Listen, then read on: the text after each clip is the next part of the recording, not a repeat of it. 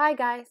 On this video, I'll be demonstrating how to perform a scoliosis series from top to bottom on a digital room. Let's begin. First, let's talk technical factors. You will need a 14 by 17 inch cassette positioned lengthwise and an SID of 72 inches. Then, place your left marker on the downside area of the cassette. Make sure that you have a 72-inch grid and remove the handle from the bucky. Lastly, connect the scoliosis board to the floor so we can pick up the patient.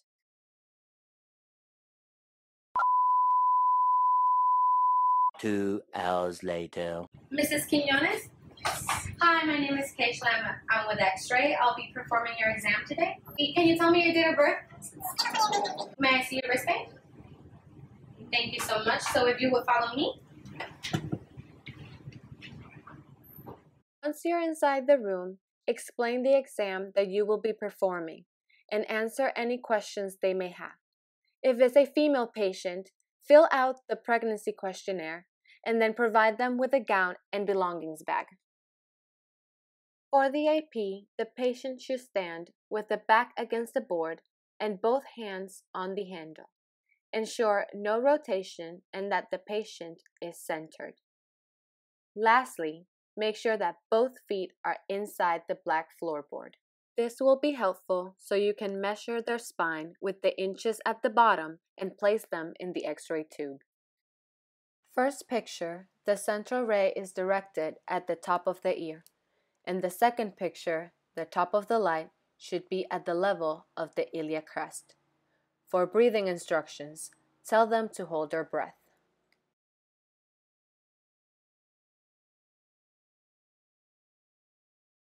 Once the image is taken, the computer will automatically stitch the three images together into one long film, which demonstrates the entire spine. Next radiograph would be a lateral, so we rotate the patient towards their left side, tell them to put their hands on the handle so they're out of the way from the spine, ensure no rotation and that both feet are inside the black floorboard to measure their spine. First direct the center ray at the top of the ear and then the top of the light at the level of the iliac crest. Breathing instructions would be to blow their breath out and hold it for shoulder depreciation. Here you see the entire spine in one film. Now, even though I didn't demonstrate no shielding for this exam, you could do a PA instead of an AP to reduce patient dose and still get the same results. Use the gonadal shielding equipment the hospital provides, or if the X-ray tube does breast tissue collimation, do that as well.